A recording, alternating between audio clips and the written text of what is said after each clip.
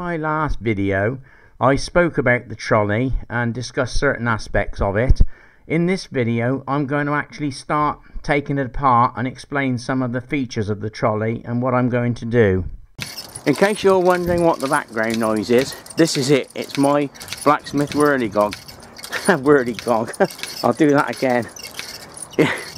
It's my blacksmith whirligig. He's banging his anvil.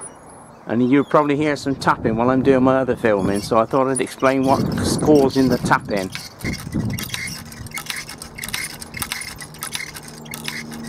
He seems happy enough. Work on the trailer. I've taken the handle off. It's held on by two split pins on this piece here. It's very rusty. It was bent and I've straightened it out as much as I can, so that should be okay. It'll be cleaned up and painted. But really wanted to show you the quality of the fittings. This is the turntable part. I've taken the split pin out at the bottom. I'm going to take it off just to show you the quality of the thing. It's really heavy, and you can see from here, you could if I move the camera down a bit, the quality of this turntable. It's really well built. Look at that. Oh golly, do you know that's really heavy? It's very rusty now. This will be covered in grease when it's repaired, but the quality is quite outstanding. You don't get this today. This is really strong. You've got a 1-inch axle here, and I'm pretty sure when it's all cleaned up it'll be a damn good little trolley. I'll move that aside so you can see the other part. Well, that is heavy, that is. Got some work to do on that. That's the other part of the turntable. You can see the axle stub sticking out there, and there's just a little split pin goes in there. The turntable fits on there, and there's a split pin that holds it in place. It really is top quality stuff. You can see the chassis part here where it's, I don't know whether you can see it or not actually. You might be able to now. Hang on, there we go. Oh, there we go. There's a hole in there. This is gone, but I'm sure I can fix something on that. I can weld another piece on, or just fit another piece on top if necessary. But I just thought I'd show how far I've got and what's got to be done basically. I've still got the other wheels on, but all the chassis will have to be sort of rubbed down. I'm not going to rub it down too much. I'm just going to get all the rust and stuff off as much as I can, and I'll probably coat it with some of that Finian's paint, the heavy duty stuff that you can paint straight on rust. Turntable, I've just got it perched on the top of the trolley. I'm going to scrape this grease and stuff off there, and you can see now, I think we know what colour it was originally. It looks like it was a nice green.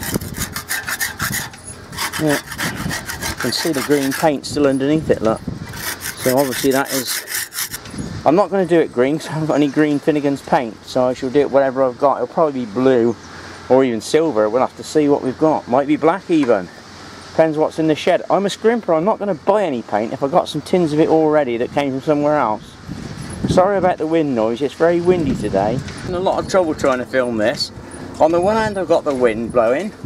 I've got a tractor over the field cutting the hedges making a noise, and I have to wait until he's moved up a bit before I can film.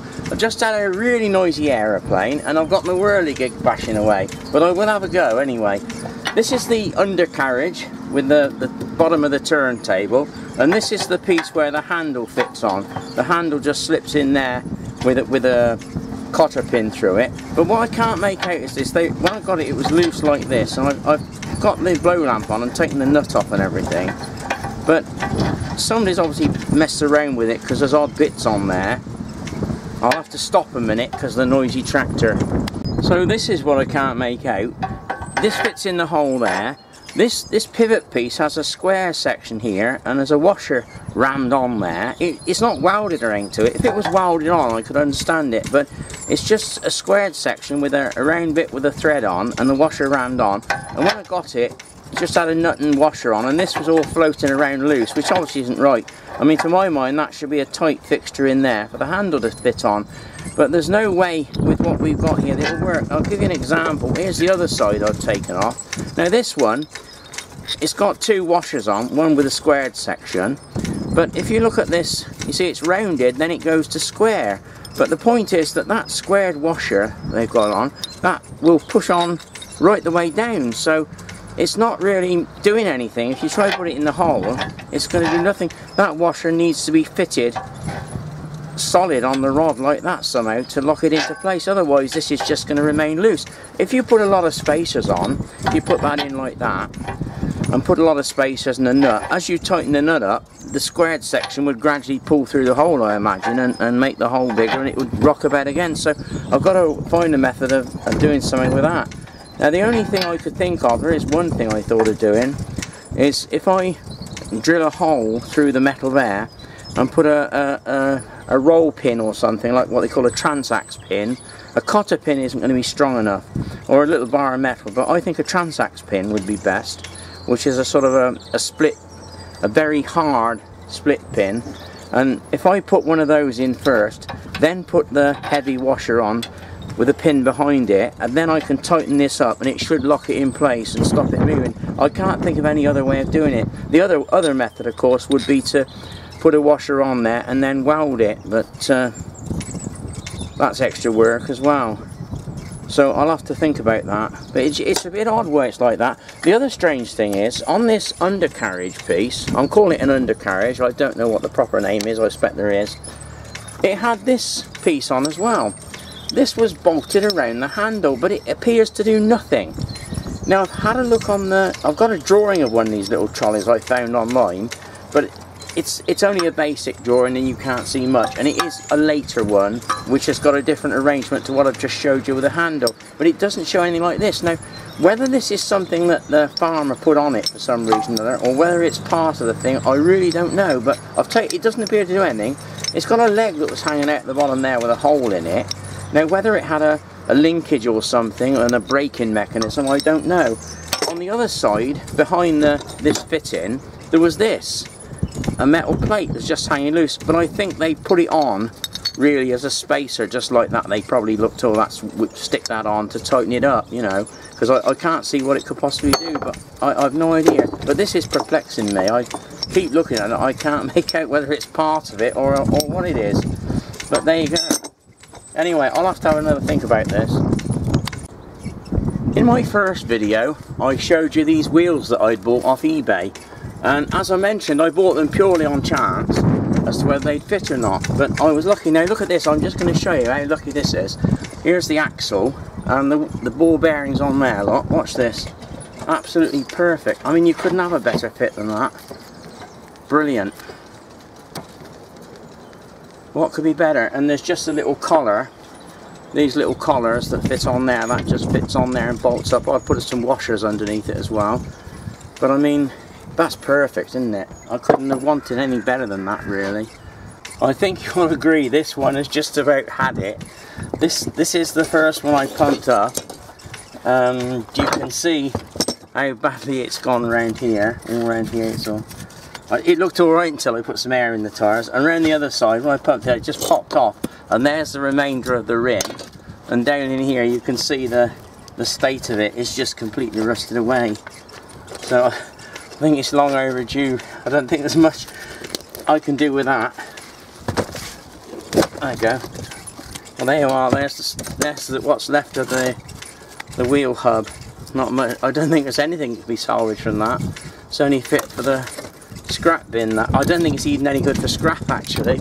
It's almost rusted away to nothing. I wonder what the inner tube looks alright still. Still holding air. The tyres had it, but the tube's okay.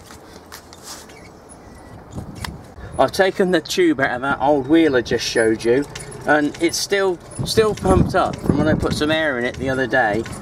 Amazingly, it's in quite good condition. It's not perished or anything, and I reckon it might be the original, because if I zoom in, you can see around here the words Dunlop and the Dunlop symbol with a little sort of arrow with a D in it. It's a genuine Dunlop tube, and I wouldn't mind betting that's the original one from 70 odd years ago, and it's still okay. I shan't throw it away, I should keep that as a spare. In case you're wondering how I'm going to clean these rusty old fittings up, here's the answer. Sainsbury's vinegar.